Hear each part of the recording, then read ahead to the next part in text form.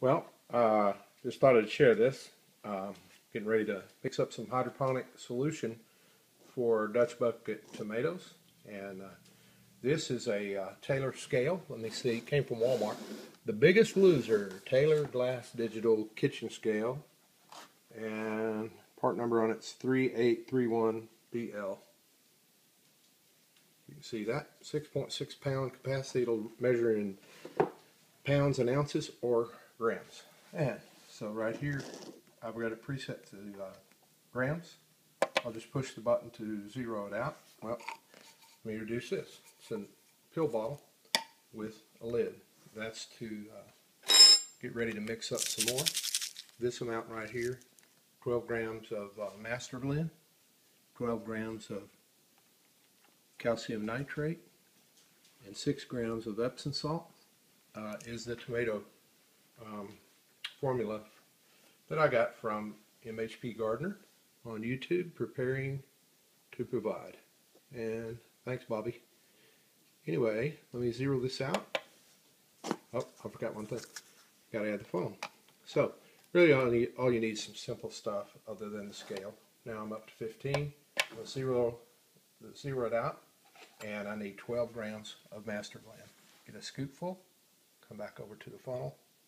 I was using paper envelopes, and it just wastes an envelope.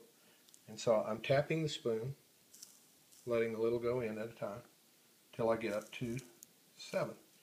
And I heard Bobby mention something about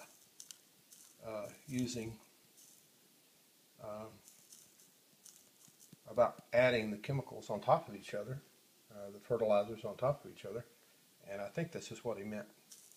So, I need 12, exactly. You can see we got to 13. Now, I know it's so close to 12, it's just barely, oh, look at there, it zeroed itself out to 12. Now, I'm going to zero that. We've got 12 grams of Masterblend in there. I'll go for the calcium nitrate. Here we go. And we'll start dropping that in. It's fairly loose, little granules.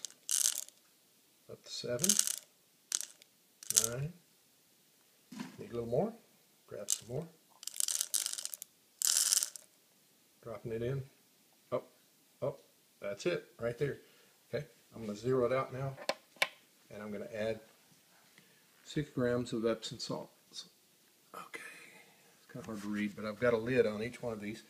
Borrow some of my wife's Tupperware, or whatever you call this. I don't really have Tupperware much anymore.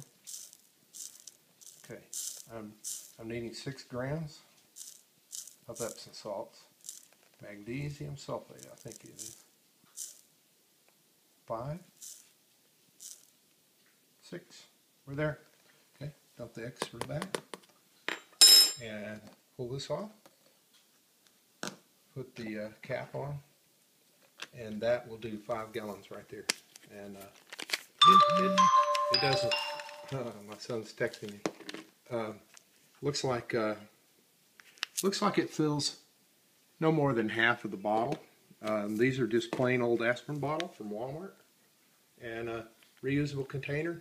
Hopefully it won't get stuck in there until I use this on my next rain bucket full of fertilizer. But